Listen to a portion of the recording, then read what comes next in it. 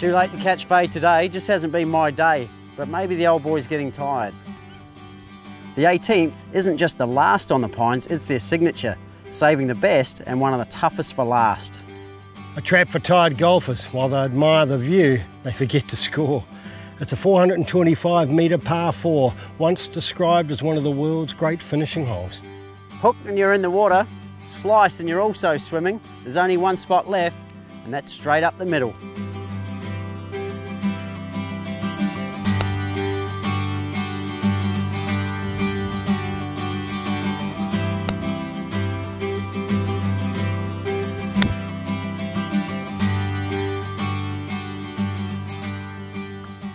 Nice par. Too little, too late, though, I'm afraid. Money. Oh. Yeah, well done today, Fade. And shake your hand as well. One of the best courses I've played. Beautiful.